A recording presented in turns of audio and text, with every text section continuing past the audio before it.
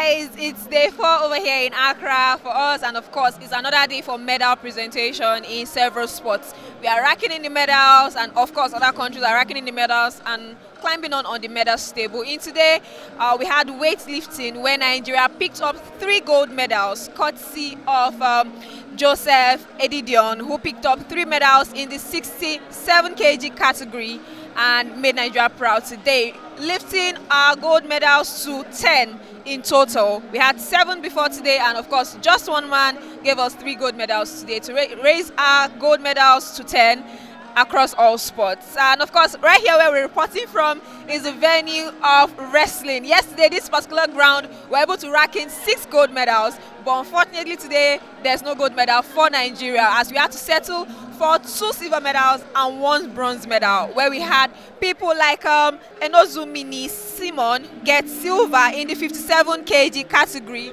Yeah, in the 65 kg category we had Simeon Izolo, who also got silver, and finally in the 125 kg category we had Aston Adeyemi Amin Mutua, who got us a silver medal. So it's 3 silver medals for Nigeria in weightlifting men's category, while yesterday we had 6 gold medals for the women, and that's how it's been so far so good in wrestling.